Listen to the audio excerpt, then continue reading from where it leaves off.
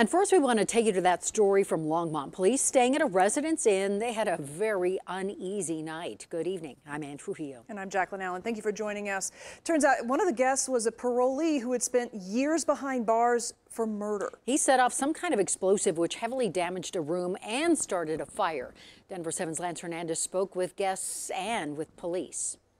I was in the lobby actually just doing Zoom classes, right? And I just kept seeing a bunch of cops throughout the whole day coming in. Tristan Guerrero and several other cross-country runners from California were staying at the hotel. My friends actually were like running around the Residence Inn, and they came back and they were like, there's a SWAT team out there with rifles and stuff like that, with guns. They had no idea Leon Gladwell, a parolee who had spent 22 years in prison for the brutal murder of his grandmother, was now living at the Residence Inn and causing problems. Longmont's core team, including an officer, mental health professional, and paramedics, was sent in. So they came down to check on him. It didn't go well. The core team tried to de-escalate the situation and was able to disarm Gladwell of his knives.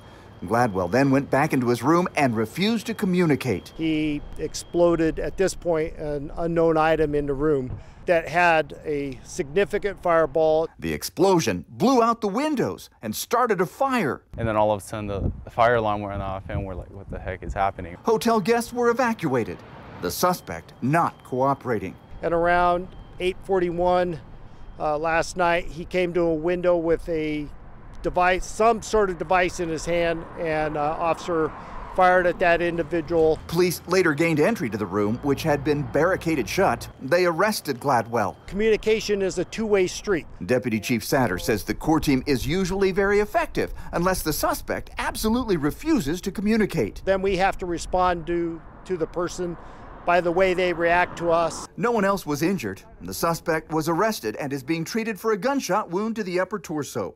Lance Hernandez, Denver 7.